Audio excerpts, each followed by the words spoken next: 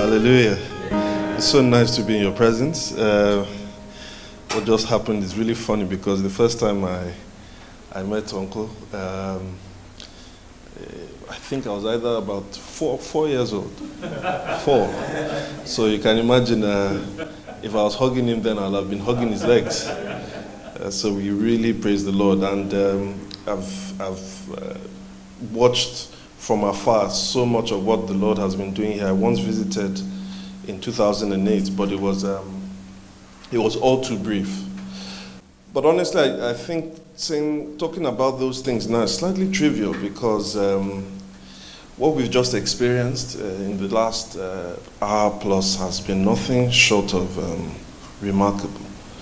I was just taking time listening to all the songs that were being sung, the train of thought that was there, and I just thought, well, I don't even know if I have anything to share again. It's all been spoken, from one song to the other, and I felt, well, it's still okay if I try to tie some things up, and I just want to say a few things about revival. And again, I don't want to spend too long because this is a time for prayer, and I spent a huge amount of my time with Uncle yesterday, and I explained to him I was traveling in and I had something to do, and this issue of revival came up, and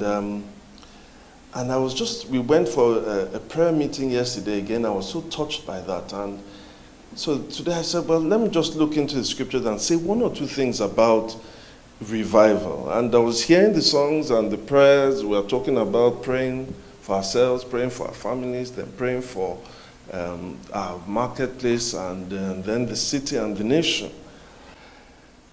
Now, I would love to go through Acts 1 to 4 with you, but there's obviously no time for that. So I would only read Acts 4, some parts of Acts 4, to see something about revival. There's often a statement I like to make, which says that quite often with people, we have the same dictionaries, but we don't have the same vocabularies. We have the same vocabularies, but we don't have the same dictionaries. Many times we use the same words, but actually we don't know, we often mean different things. And usually when we talk about revival, even though we don't see the word itself in the Bible, there are certain things that we know we are looking for. But to what end? What are we looking for when we ask revival? And to what goal is there revival? That is very important, because if we are not careful, we can define a revival to be, coming for meetings and having a very good time, or having a very good feeling, or seeing certain acts of demonstration. But if we just look from Acts 1 to 4 and see actually the beginning of a revival that started in a particular time and will continue until the Lord returns, we can see elements of that, so that when we are praying, and I think we'll still pray some more, we can say, here are some of the things that we are looking for. So let me first say that when we are looking for revival, especially as you saw with all the songs that were sung, you remember some of the songs, It's All About You. We are going back to the heart of worship. It's all about you. I cannot do without you. The first thing we have to say about revival is that it's not about us. Any revival that is man-centered is emotion that is being clouded with some form of spirituality. But the evidence is always there. It leads to no change of life. If you really are seeking a revival, God must be at the center. Now, if you look in some of the Acts chapter 4, for instance, verse 21. After further threats, they let them go. They could not decide how to punish them, because all the people were doing what? All the people were doing what? They were glorifying God for what had happened. Now, we know the story with the background. Acts chapter 3, Peter and John had just healed the man at the gate, beautiful, and he was causing an uproar in the city. In verse 4, it says that, but many who heard the message believed. So the number of men who believed grew to about 5,000. You see, that is the man aspect of it. People, they believed, It grew to about 5,000. But what is going on? Now we see that one aspect of it is they're praising God, but as Christians, and this is another place we have to be very careful, especially as you live in a country like America, where everywhere, the president has to say, God bless America, everyone claims God, but which God are we talking about? There is a distinction as Christians.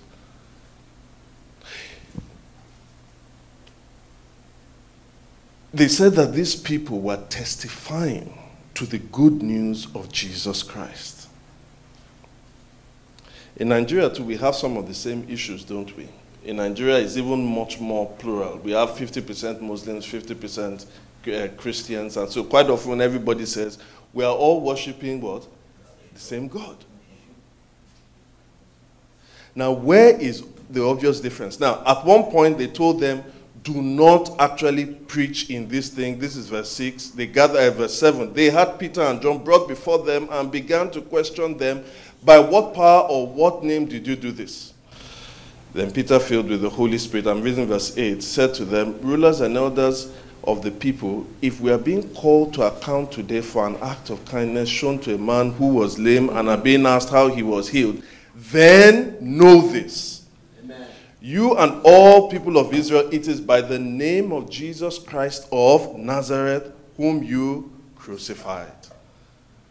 Or verse 12, verse 11, Jesus is the stone you builders rejected, which has become the cornerstone. Salvation is found in no one else, for there is no other name under heaven given to mankind by which we must be saved. Any revival that does not have the name of Jesus Christ at the center is not authentic. Now remember, we're not saying that praising and having a good time in the presence of the Lord is not important. We're saying to what end? Do not forget that they said 5,000 people were saved. But saved to what? If the name of Jesus Christ, who has been crucified, but God has raised from the dead, is not there, then it is a revival that is inauthentic. So we started with, there is an excellent and exuberant praise of God, but there is a proclamation of the name of Jesus Christ. Third thing, verse 8. Remember, they gathered Peter and brought Peter in and said, by what name? By what power or what name do you do this? And Peter spoke, right? Peter spoke on his own, wasn't it? He just spoke on his own. Peter haven't gone to school. Peter haven't devised carefully worded, articulate, poetic. And he started to, is that what it says? Then Peter what? Filled with the Holy Spirit. You see, the music that was here was rousing, isn't it? But I can tell you that you can get almost the same kind of rousing music anywhere else, isn't it? If it is not music that is filled with the Spirit, we are doing something else. Ephesians 5:18 says, keep on being what? Filled with the Spirit. What comes next? Can someone put it up there? Keep on being filled with the Spirit. Verse 19 says, Ephesians 5:19. It leads to something. Ephesians 5:19, or let me just say verse 18 again. Do not get drunk on wine, which leads to debauchery. Instead, be what? Filled with the Spirit, speaking to one another with psalms, hymns, and songs of the Spirit. Sing and make melody from your heart to the Lord, always giving thanks. See the praise of God again. Always giving thanks to the Father for everything. How? In the name of the Lord Jesus Christ. In other words, what I'm trying to say here is that if we have to have God at the center, it is the Trinitarian God we have at the center. With praise to the Father, proclaiming the name of Jesus in the power of the Holy Spirit. Amen. If you don't have that, you don't have an authentic revival. God, it must be at the center. And it is from the center that it now echoes out to every other aspect. Every other thing is made by man. And if it is made by man, it can be counterfeited and replicated. Praise the name of the Lord.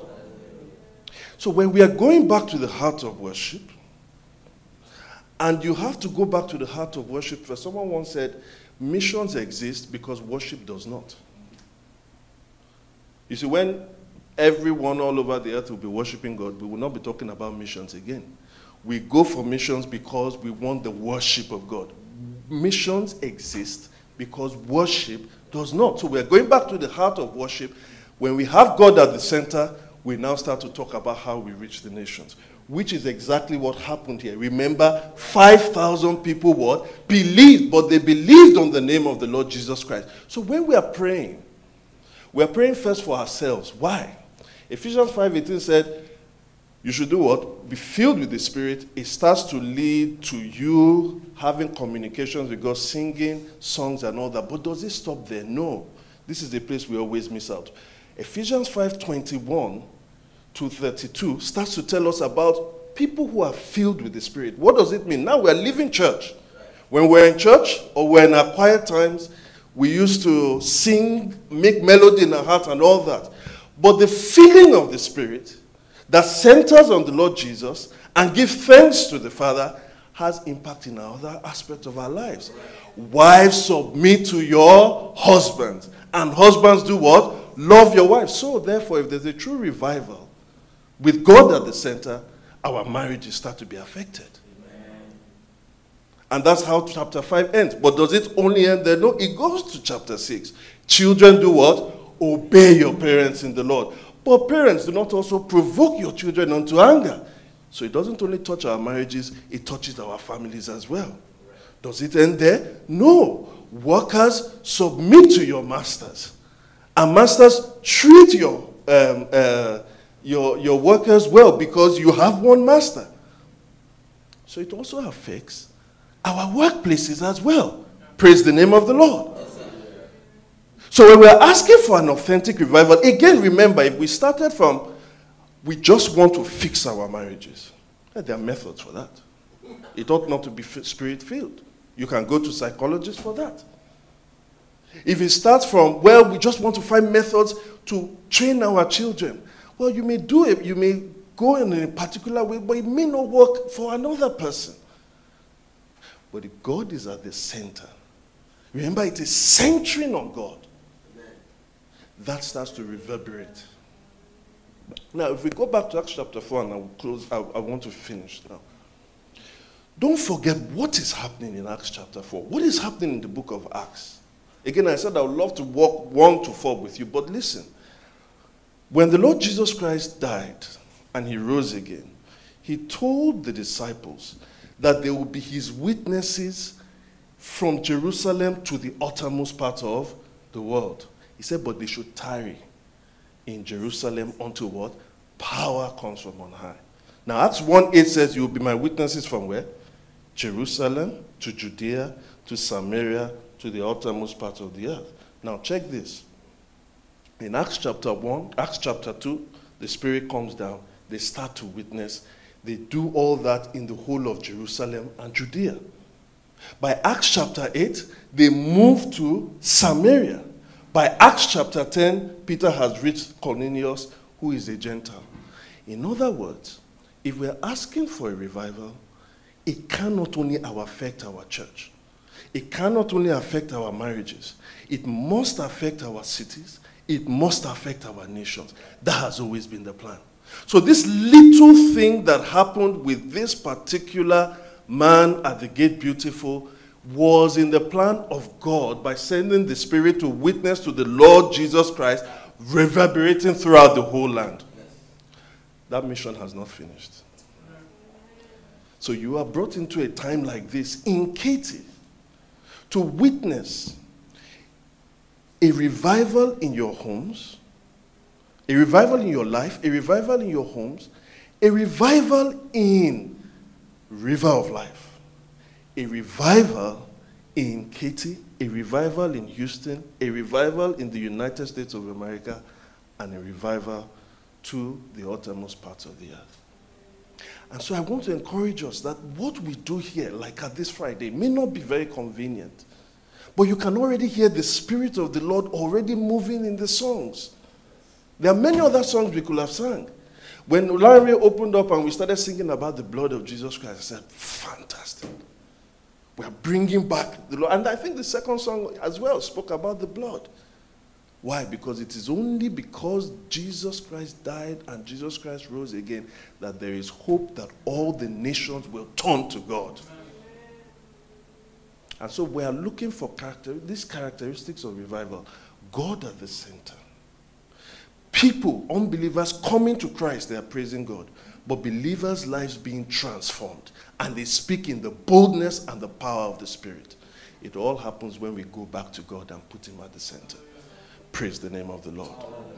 So I just want us to sing one song for me. If you sing one song for me. We sang a lot of songs that is directing and bringing us back to God. Bringing us back to God and putting God at the center. But I want to sing a song that speaks to the resurrection power that can happen in our life. I don't know whether you are in an anxious condition today. Or the resurrection power that can bring life to our marriages. Or the resurrection power that can bring life to our cities. A very simple song. But I want us to sing it in this knowledge of the Father being praised because of the witness of the Son's death and resurrection in the power of the Spirit. Out of the ashes of my dying today, I see the breaking of a brand new day. Amen. In which the name of the Lord will be glorified. I don't know if you know it. She knows it. But it's very simple. But at least you can accompany us. Out of the ashes of my dying today, I see the breaking of a brand new day, in which the name of the Lord alone is glorified. I see the breaking of a brand new day. Out of the ashes of my dying today, I see the breaking of a brand new day, in which the name of the Lord alone is glorified. I see the breaking of a brand new day. Out of the ashes of my dying today, I see the breaking of a brand new day, in which the name of the Lord alone is glorified.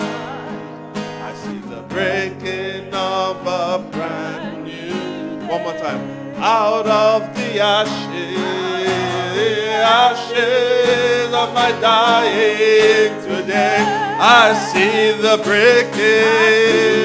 breaking of a brand new day, in which the name of the Lord alone is glorified. I see the breaking of a brand new day, in which the name of the Lord alone is glorified. I see the breaking of a brand new day. Lord, we lift the name of Jesus Christ high tonight.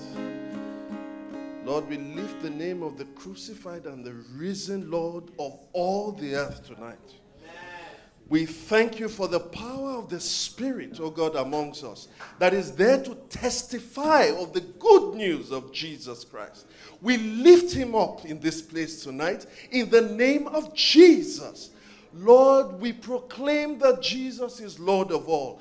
Jesus is Lord of our lives. Jesus is Lord of our marriages. Jesus is Lord of our families. Jesus is Lord in our businesses. Jesus is Lord in Katy. Jesus is Lord in Houston. Jesus is Lord in Texas. Jesus is Lord in the U.S. We lift the name of Jesus Christ high tonight. And Lord, we recognize that this same Jesus, in whose name there is no other name found, that there is no salvation is found in no other, he died for us. He died that we may be reconciled to you. He died that the world may be reconciled to you.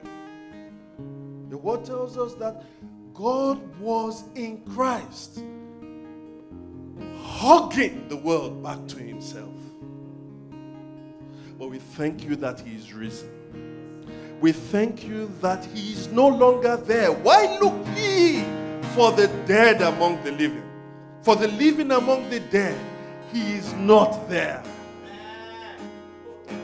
And Father, in the midst of the crisis and the persecution of our day, you look for a generation of people that will stand tall. For these people were told not to speak about the Lord again. And they said, you judge whether we should obey God or we should obey man. Father, we know that the times are terrible in the land. We know that your people are being persecuted. The rulers have set themselves together to take counsel against the Lord's anointed. But we thank you that we see in this witness that it's not the first time. It's not the first time. Father, we pray that concerning those that are here, concerning all those who call upon your name, that you will fill them with your spirit and that they will speak your word boldly in the name of Jesus. And we ask, oh Lord, that you do it again. Do it again, Lord. Revive our hearts in the midst of the year.